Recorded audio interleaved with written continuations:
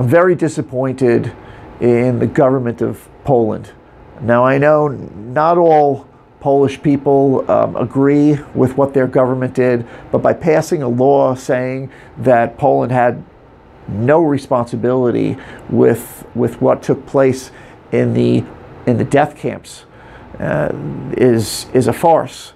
I understand that the death camps like Auschwitz were being run by the Nazis, but to take all responsibility away from yourself, for the Polish government to take all responsibility away is not being truthful.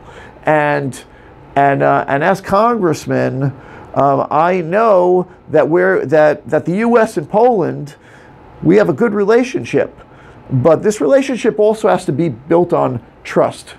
I lost a lot of family in Poland and in Auschwitz. My great-grandfather's 3 sisters and parents perished in Auschwitz. So it's a big issue for me.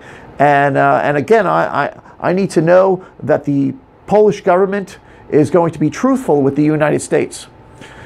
Because if we're going to have a friendship, again, it has to be built on trust. And that's not something that I could say today with regards to this law. This law is not true and should never have taken place in the first place. I'm Joe Kaufman, and I approve this message.